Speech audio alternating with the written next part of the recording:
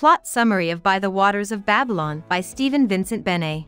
By the Waters of Babylon takes place in a post-apocalyptic world without technology, where people hunt for food with bows and arrows and priests look for metal in the dead places. John is the main character and first-person narrator. He is from the Hill People tribe and is the son of a priest. The Hill People think their culture is better than that of their rival tribe, the Forest People. They live by strict rules that forbid them, among other things, from going east, crossing the Sun River, going to the place of the gods, which was burned down in the Great Burning, and even saying the true name of the place of the gods. John's father and the other priests teach John reading, writing, healing, and magic, and John is fascinated by the stories about the gods. In the story, John goes on a journey called an initiation quest to prove to his tribe that he is a man and a priest. John chooses the path of his journey based on visions and his reading of signs in the natural world.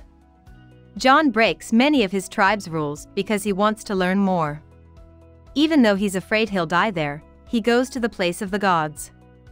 Instead, he finds out that many of the stories about the place of the gods are not true. There are no magical mists on the island, and the ground is not on fire forever. There are also no ghosts or demons living there.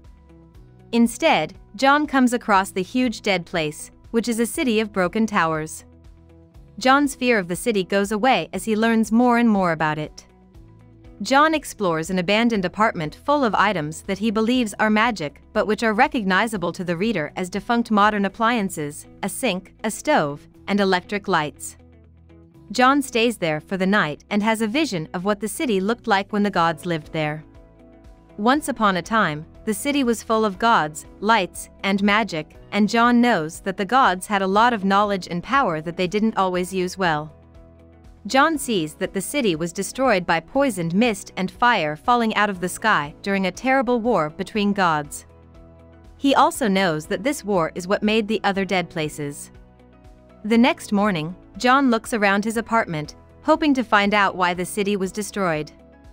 He finds the dead god's body, but soon realizes that it is not a god but a man. John figures out that the gods were actually people from an earlier time, and he goes back to his tribe fearless and ready to share what he has learned. When John comes home, his father sees that he is a man and a priest.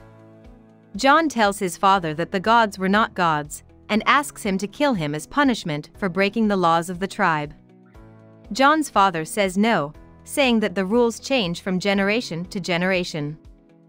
He also tells John not to tell the other people in the tribe about his discovery, saying that it can be dangerous for a society to learn too much too quickly and that he thinks this is what happened to the gods. John agrees, but he and the other priests start going to the dead places to find metal and books, which gives them knowledge. In the last few lines of the story, John promises that when he becomes the tribe's head priest, he will lead his people to the place of the gods, which he now calls New York, and start to rebuild the city. About the author. Benét's father was an officer in the U.S. military who loved reading and writing. Benét spent most of his childhood moving from army base to army base. Both of his older siblings were also writers. As a 17-year-old freshman at Yale University, he put out his first book of poems.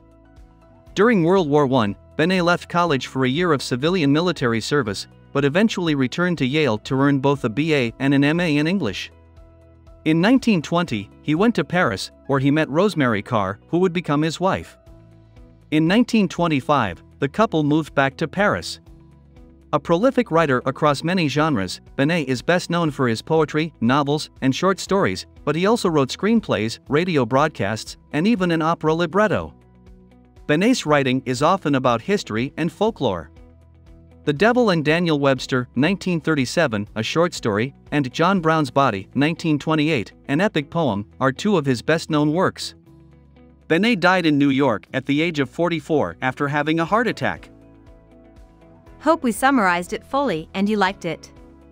Please hit the like button and subscribe to our channel so that we are motivated to create more videos.